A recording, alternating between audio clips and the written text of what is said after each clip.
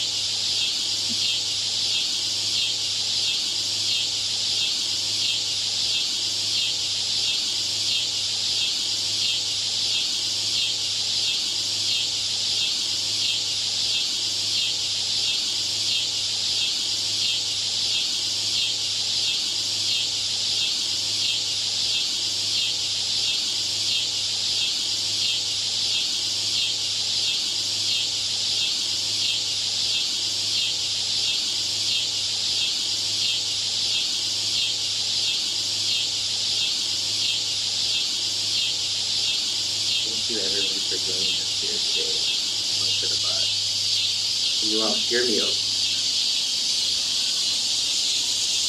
I think in this moment I'll say and we'll begin as people join us as we're going.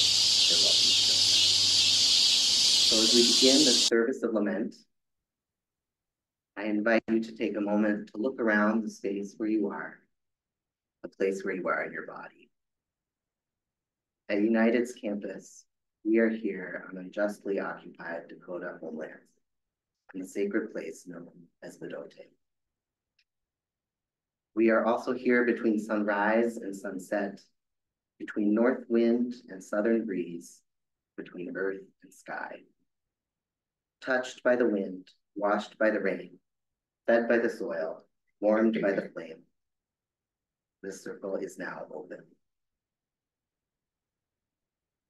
This is a moment to invite any healed or healing, helping, or holy forces that are important to you to join us in support of our funeral here today. Welcome, everyone. We are gathered here today to remember and grieve the bugs that have died due to habitat loss from agricultural expansion and climate change. We gather today to acknowledge the transition from summer to autumn, towards shorter days and longer nights, and all the changes that come with transition. We thank you for your presence today. Your presence bears witness to the bugs and to our collective grief. We invite you to join in a practice of wonder about bugs.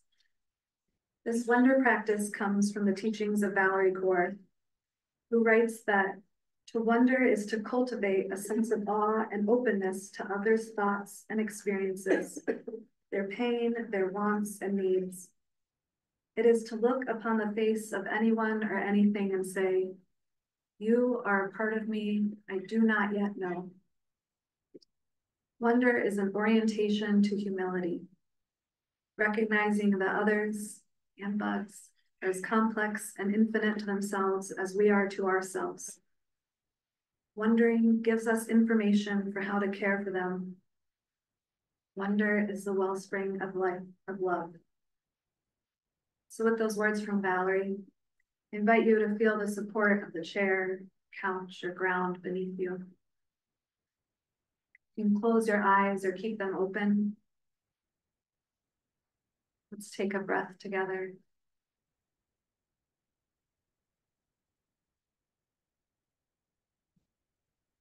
Remember a time when you felt wonderstruck. Perhaps this was staring at a night sky, seeing a big body of water for the first time. Where were you? Who were you with? What were the smells or the feels on your skin around you? Notice the felt sense of awe in your body.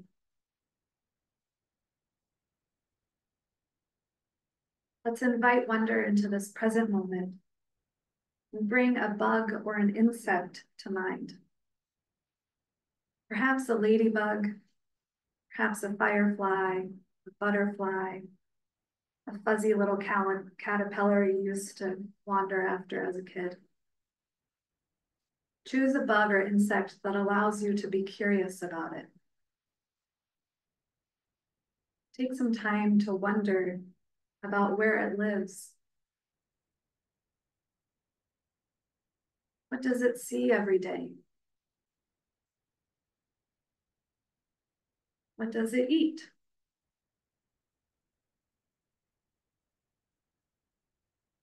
What other living things does it interact with?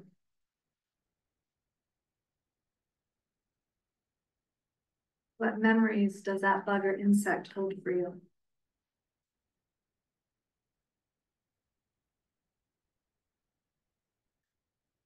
Now imagine saying to it, "You are a part of me I do not yet know."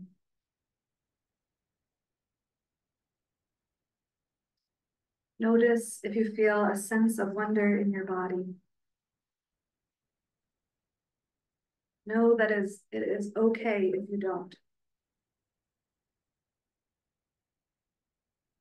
Know that our wonder for our insect kin can be practiced and cultivated so that we can learn how to care and love all living beings.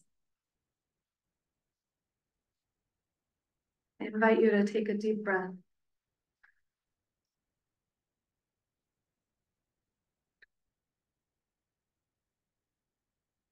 Thank you for practicing wonder. Turn now back to Lux.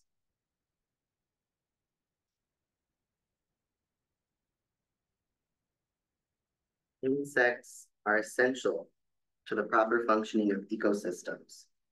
They're food for other creatures, they're pollinators, and recyclers of nutrients.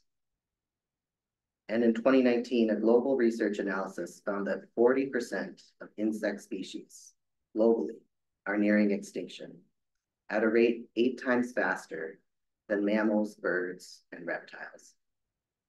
As the World Wildlife Fund reported this month, global insect decline is happening in the context of a 73% loss among all worldwide average wildlife populations since 1970. Because of the scale of this loss, I struggle often to feel connected to it. So I'm going to tell you a story from my own experience that helps this kind of information land in my heart. When I think of fireflies, I'm immediately returned to memories of being a kid, maybe 6 or 7 years old, on my grandparents' land in the St. Croix River Valley. I loved the fireflies that appeared there each dusk on the mowed lawn in front of their house. I loved that they flew slow and low to the ground, like tiny lanterns hung in the air at my eye level. It's not that I have forgotten about fireflies in the last however many years. It's that I've had few occasions to remember them. For instance, I was outside for almost every sunset this summer, and I don't recall seeing one. Their absence has become unremarkable to me. But 2 summers ago, I was camping on a homestead in northern Iowa with a bunch of other folks, and I left my tent in the middle of the night, feeling grumpy, in the way that you do when you have to pee and you're camping. And I looked out at where I was and was completely arrested because everywhere I could see there were fireflies.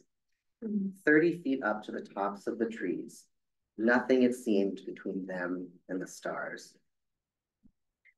It was impossibly beautiful.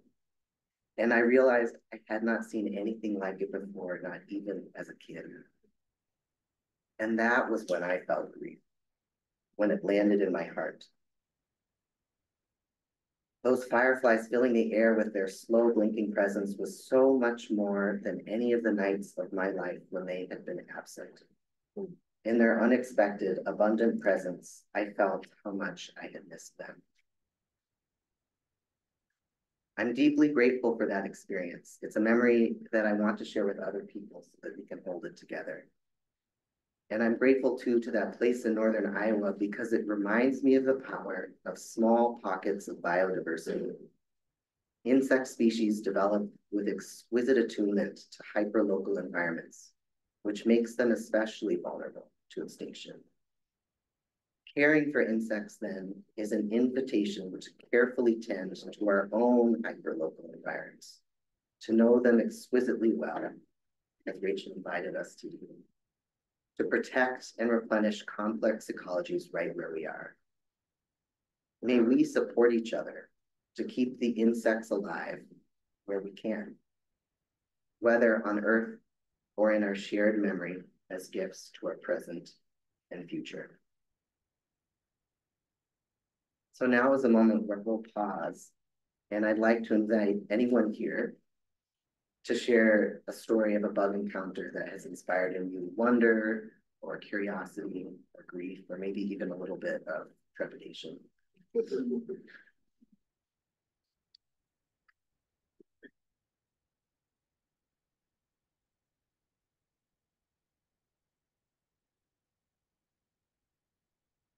I have a big rain garden in my backyard, and it's really fun to watch all the bees on all the plants.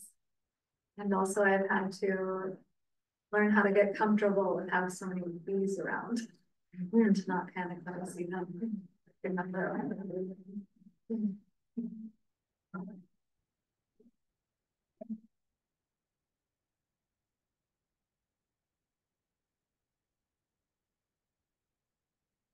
My family went to Costa Rica in the spring, and I have 3 little boys.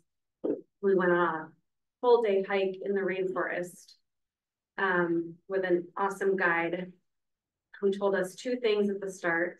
One, stay on the path. I mean, he looked at like my little, like, stay on the path. Big cats, snakes, tarantulas, stay on the path. And number 2 was, do not disturb the ants. Mm-hmm. He said the forest cannot function without the ants. Mm-hmm. So our whole 6-7 hour hike was mostly focused on ants. Mm-hmm. Everybody was so excited when we saw a path of thousands of ants carrying leaves, partial leaves bigger than, 6 of them combined, across, up and down, over and around. The conversations we had with the guide about decomposition and the role of these ants in the ecosystem was amazing. I have so many pictures and videos of ants to the point where everybody at the end was like, and we need to keep moving. We need to go. I'm like, I know, but look at these ants. No, it was wondrous.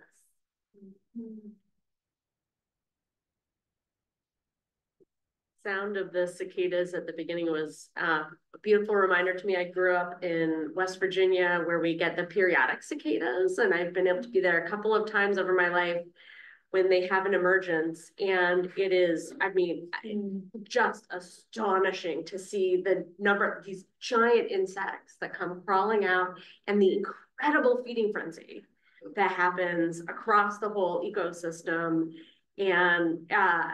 And it touches the humans and the human companions too. Dogs will eat them, in addition, of course, the birds. But their strategy is just so different from most other creatures of any sort, including insects. And it involves being quickly eaten by the millions, by absolutely everything around,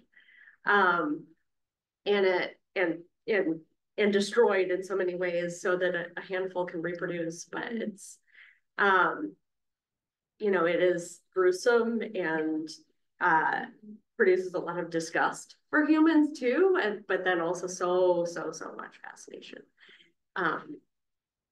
Yeah, and then their carcasses are just absolutely But it's amazing and unique. And if you ever have a chance and have not been able to see the periodic cicada emergence, I think it's worth traveling for.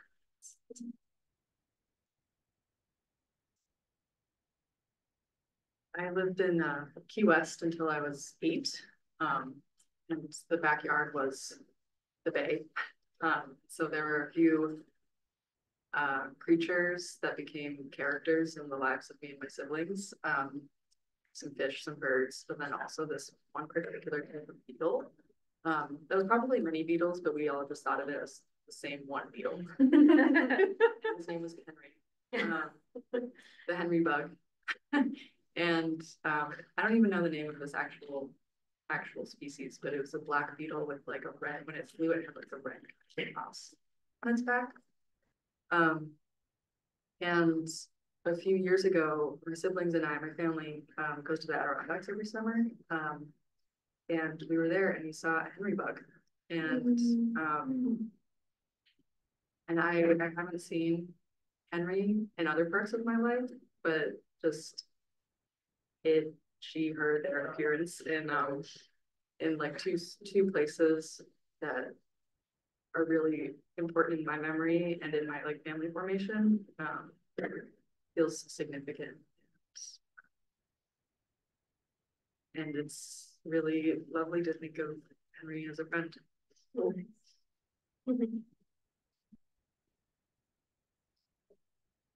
there any other stories that would like to be spoken into this space?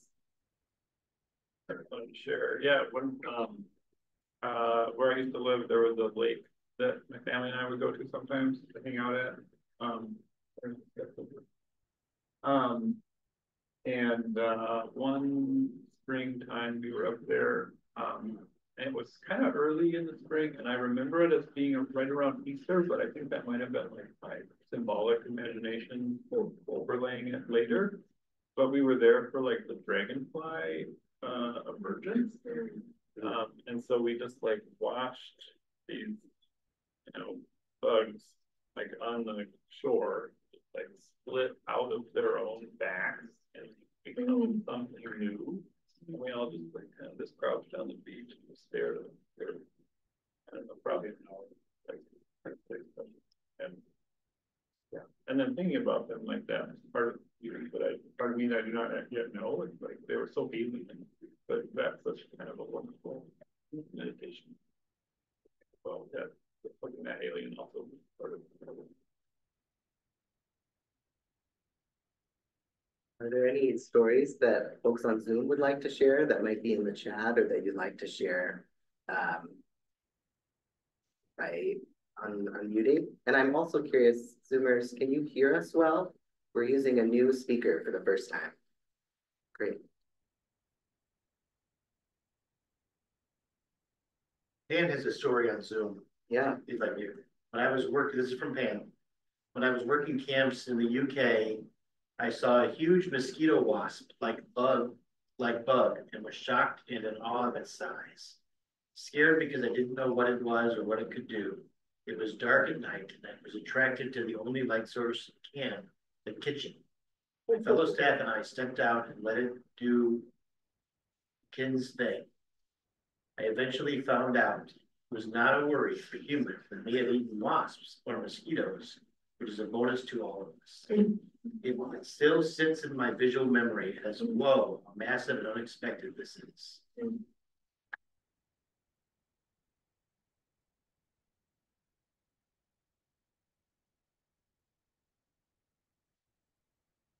Yeah, I see Jen on Zoom, and I think this will be our last story.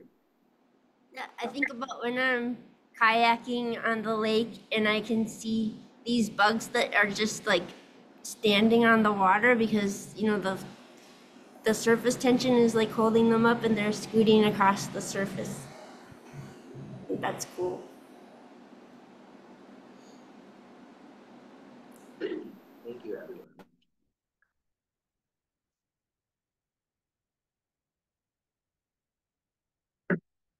Today, we name and remember a selection of insect species, keeping in mind the whole of insect life extinguished and still surviving on planet Earth. We light these candles to honor the sacred dignity of our insect kin and to acknowledge that our own lives depend on their continuing existence. Central Valley grasshopper, formerly found in the Central Valley of California, United States, cause of extinction unknown. Bethany Beach firefly, Sussex County, Delaware, United States, critically endangered due to habitat loss. Mono Lake diving beetle, formerly found in the United States, extinct, last seen living in 1994. Cloud copper butterfly, South Africa, endangered due to habitat decline caused by deforestation, poor fire management, and invasive plant expansion. Three-toothed caddisfly, formerly found in the United States, pronounced extinct in 1986 due to habitat loss. Pleophagon chestnut moth, formerly found in Virginia, United States, extinct. Alpine stonefly, Victoria, Australia, endangered due to habitat loss. Wintry starworm firefly, Hong Kong, endangered due to light pollution and hiking trail development. Dakota skipper butterfly, grasslands of the upper Midwest, United States, endangered due to habitat loss, flooding, pesticide use, and invasive plant expansion. Poco noctuid moth, formerly found in Maui and Oahu, Hawaii, extinct, last seen living in 1926. Large blue lake mayfly, New South Wales, Australia, endangered due to habitat loss. St. Helena giant earwig, formerly found on St. Helena Island in the South Atlantic Ocean, extinct due to human intrusion and disturbance. Chestnut clearwing moth, formerly found in the United States, extinct due to the loss of its primary food source, last seen living in 1996. Heron's cave beetle, formerly found in France, extinct, last seen living in 1994. Pointy-lobed firefly, southeastern United States, endangered due to habitat loss, lowered water tables, and light pollution. American burying beetle, United States and Canada, critically endangered due to habitat loss. Winter scully butterfly, Western Cape Province, South Africa, critically endangered due to habitat loss. Franklin's bumblebee, California and Oregon, United States, critically endangered due to agricultural development, invasive species expansion, and pollution. Robust burrowing mayfly, formerly found in Indiana, Kentucky, and Ohio, United States, extinct due to water pollution and habitat loss, last seen living in 1926. Turkish red damselfly, Mediterranean coast, including Syria, Turkey, and Greece, endangered due to habitat fragmentation and loss. Mysterious lantern firefly, Delmarva Peninsula, Delaware, United States, critically endangered due to habitat loss because of sea level rise. Elusive skimmer dragon, South Africa, critically endangered due to habitat loss. Zanzibar giant forest grasshopper, formerly found in Zanzibar, extinct due to habitat loss, last seen living in 1896. Mwapa silent grasshopper, formerly found in Tanzania, extinct due to habitat loss, last seen living in 1946. Rocky Mountain locust, formerly found in the western United States and Canada. In 1875, a swarm of 12.5 trillion Rocky Mountain locust was reported in the western US, speculated to have been the largest gathering of animals known to modern scientific history, now extinct, last seen living in 1902. Pacific Hawaiian damselfly, Hawaii, endangered due to habitat loss and invasive species expansion.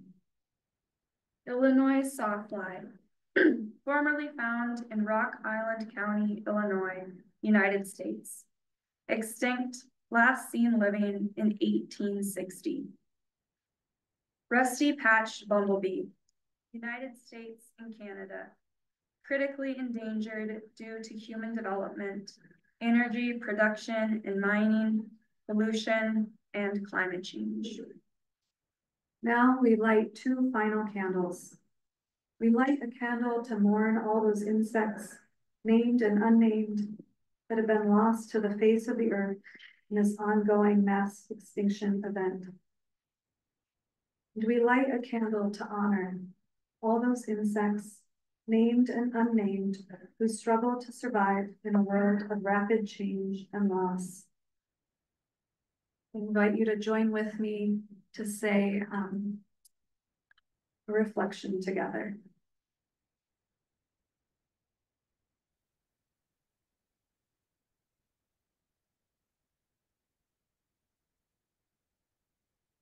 We honor all of these insects.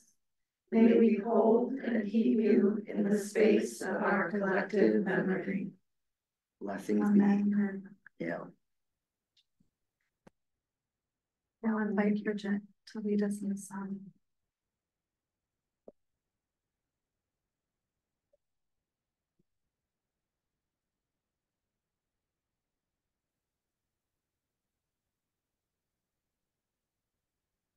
Repeat after me.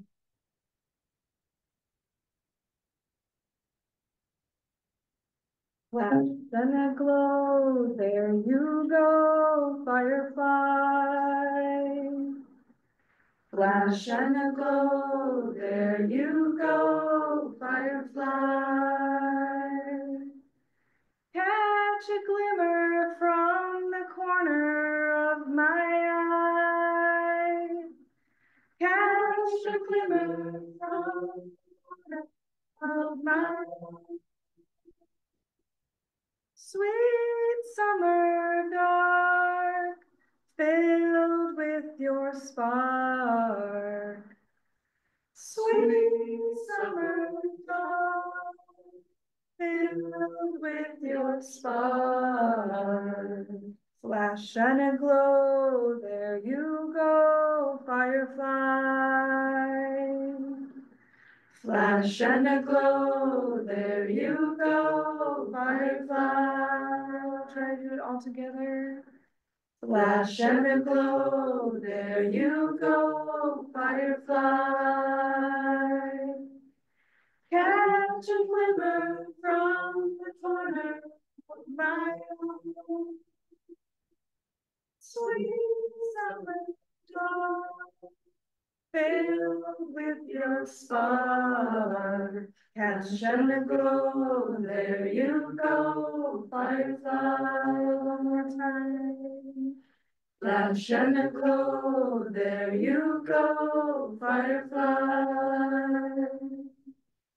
Catch a glimmer from the corner of my eye. Sweet summer dawn, filled with your spark. Flash and a glow, there you go, firefly.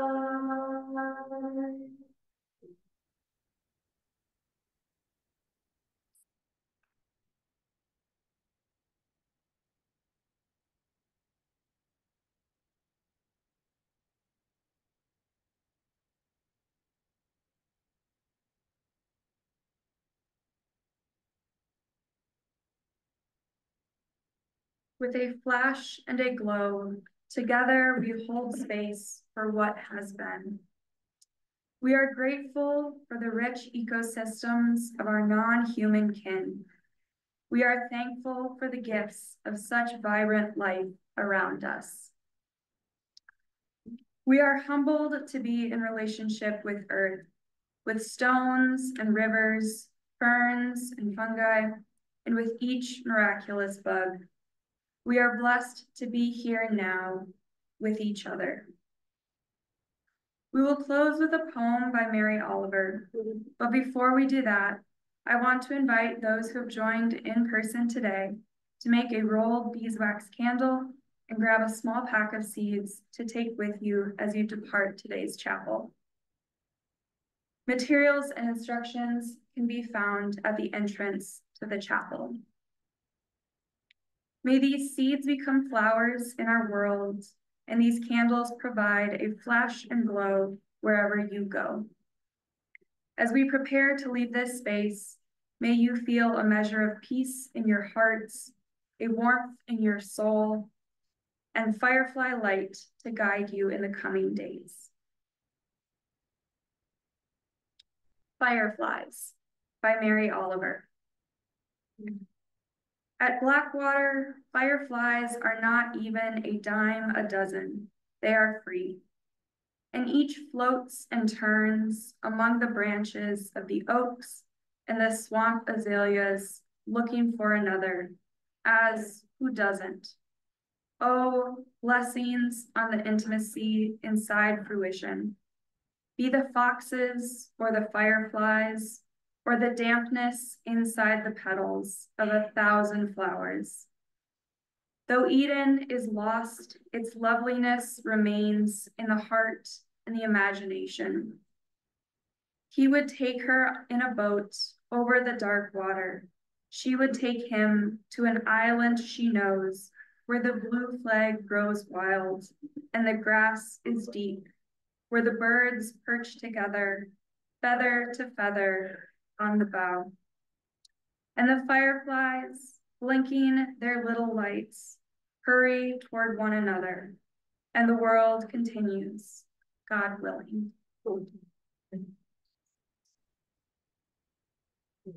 We give thanks for the earth and the sky. We give thanks for the wind, the rain, the soil, the flame. We give thanks to all those healed and healing, helping and holy forces that have supported us here today. And we give thanks for each other, for our presence as we gather. This circle is now closed. Go with blessings.